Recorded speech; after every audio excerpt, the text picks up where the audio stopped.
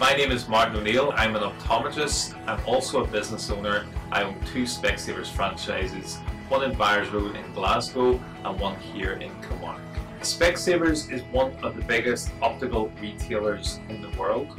They're also one of the most successful. The reasons for their success are numerous. Number 1, their advertising is great.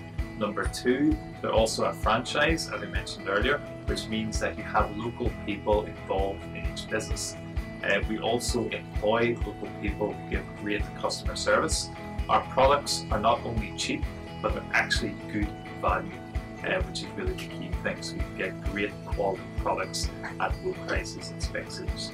The opportunities that now exist in Specsavers are 2 main ones. Number 1 being a dispensing optician. That is someone who is on the retail floor. They are the expert with regards to spectacle lenses and frames. We also have numerous opportunities for optometrists.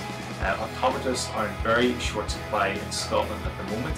In Specsavers alone we have 30 vacancies in Scotland, and that's never mind some of our competitors. We're probably about 900 optometrists short in the UK at this stage, and so we have 100% employment. Your first salary as an optometrist will greatly exceed British national wage averages at the moment, and there is many areas to go into as an optometrist going forward. So as I say, if I was a young person, I would certainly consider doing optometry. A young person is someone who is clearly keen to learn. They are like a sponge. They take on information very quickly. The other key thing about a young person is they're usually technology savvy, so therefore they adapt to our computer systems very quickly. We use iPads in our stores readily these days, and a young person is usually the best person to get on with these devices in today's market. In my opinion, optometry is really one of the jobs of the future.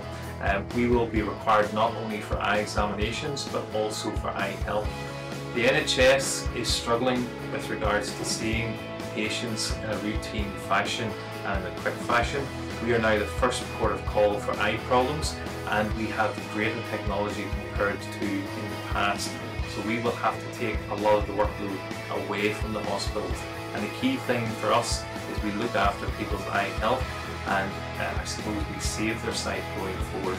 So this is certainly a career I would propose for anybody who has I suppose a caring bone in their body. So if you're wanting to become an optician or an optometrist, that is somebody who tests other people's eyes, the entry requirements currently are 2 A's and 3 B's for your Scottish hires.